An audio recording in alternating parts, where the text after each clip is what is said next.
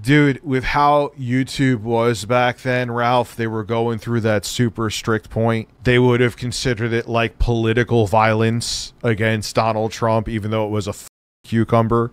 Like, literally, that probably would have been, at least at that time, against their TOS. So I had to take the video down. That video was so stupid, I loved it.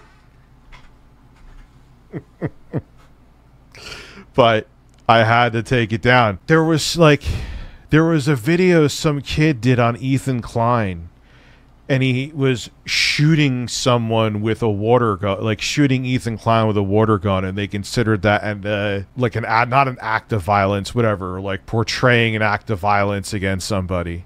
And I'm like, really? It's a water gun.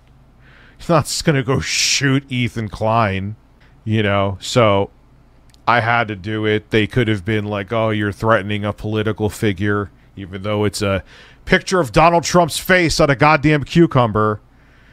So I had to take it down. It sucked. I didn't want to do it. That video was so bad it was good, but it had to go.